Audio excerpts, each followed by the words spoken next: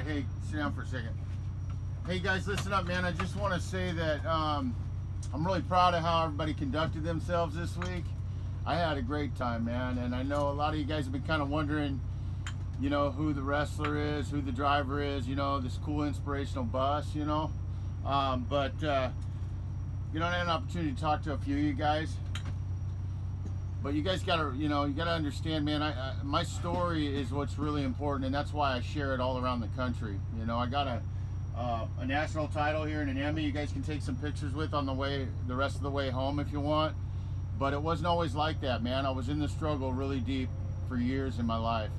I spent 15 years in drug addiction.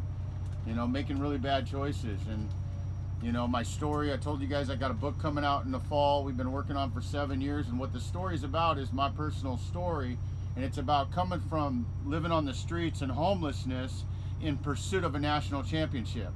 And it's really about, you know, the man I became in the process. That's the real championship, you guys.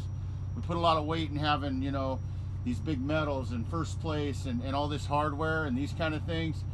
But it's really about who you become in the process. Working hard, training, making good decisions.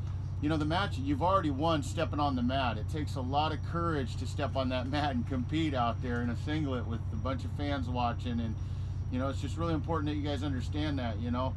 You guys make the right choices, you can far exceed anything I've ever done, you know. I know you guys know a lot of kids out there vaping on those vaporizers and smoking weed and drinking, and I'm just going to tell you, that's a no-win situation, guys. It's a no-win situation, you know. It's hard to, you know, you get off track just a little bit. You get going down that road just a little bit, and it's hard to get back to the straight and narrow. You know, it took me years to find the wrestling room again. It took me years and years. And I never thought it'd ever happen to me, you know. I thought it'd never happen to me. You know, I had plans to go to college. You know, I had plans to be an athletic coach.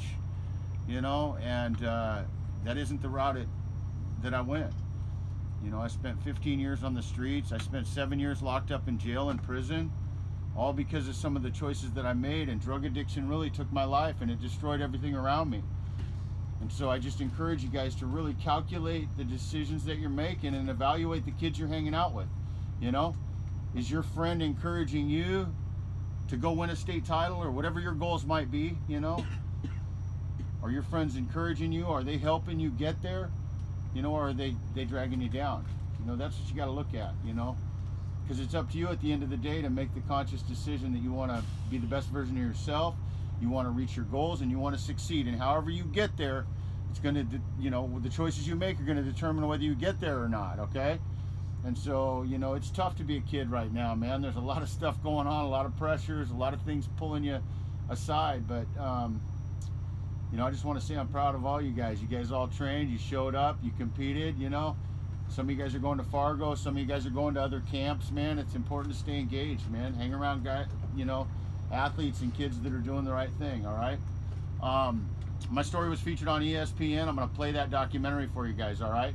And this is 10 years ago, and I pursued a national title for 10 more years and competed up until 2016, okay?